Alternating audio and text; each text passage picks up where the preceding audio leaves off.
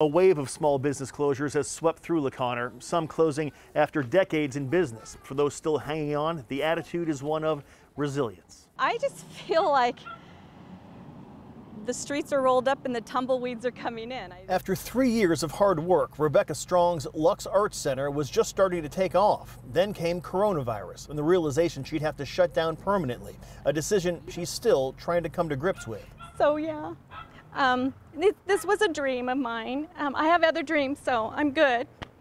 But this was, and now that you asked that question, it just hit me again.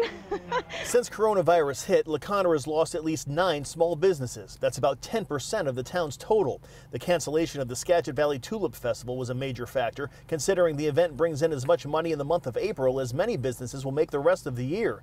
The ongoing border closure with Canada is also taking a heavy toll. Canadian shoppers kept LaConner alive during the Great Recession, but are nowhere to be seen now. We're one of the greatest impacted from a business standpoint in the state, I would have to say. LaConner Mayor Ramon Hayes says while it's too late for some, shoppers are slowly showing up on the sidewalks again, and resilience will reap its rewards. How does a small town like this recover from something so massive? Yeah, well, the main thing is stay open, right?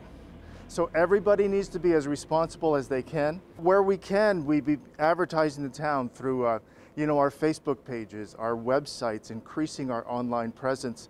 That's how we rebound. As for Rebecca Strong, her dream is on hold for now, but she believes in this town. I'm optimistic it comes back because it's beautiful. It's a gem in the Skagit Valley. On a positive note, some businesses have actually been able to expand during the pandemic, bolstering the hope that once this is all over, some may come back stronger than ever. In LaConner, Eric Wilkinson, King 5 News.